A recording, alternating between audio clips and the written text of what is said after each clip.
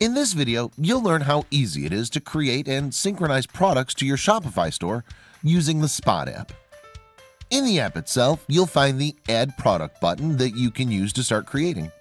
You can also create a product directly from the Shopify Product Management view by using the action Create SPOD Product.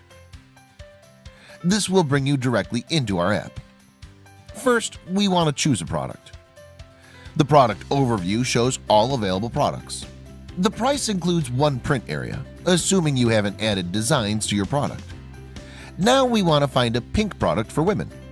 We offer different filters so you can easily find the right choice. You can filter by category, size, and color. We chose the women's t-shirt. The sidebar gives us product information such as size and available colors. We could now rely on one of SPOD's 50,000 free designs. Instead, we'll be using our own. Now, I'm choosing the design I've created for this shirt. I'm arranging it to my liking. I can resize and rotate it. I'm also adding text. I can choose between 55 different fonts and 20 different colors. Now we're done. Let's synchronize it to our Shopify store. I need to describe my product. I can leave that blank and fill it out later in the product detail page. If you choose Include Product Characteristics, then the default product description will be added. You can also add the size chart. Product tags will also be synchronized. Let's go to the next step. This is where you set your price.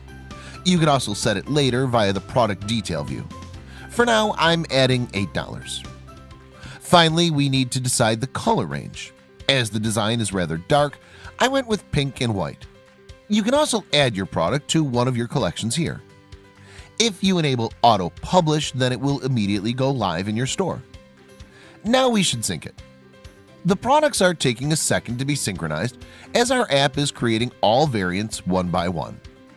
Now you should see that all variants are synchronized to the Shopify store, including the sizing chart and product type description. You can edit everything except for the SKU, which is crucial information. If you want to create another product with the same design configuration, you can use the quick action Use Product as a Template. Now you're back in the product creation tool and can easily swap the women's shirt with a men's shirt. That's how easy SPOD product creation process can be.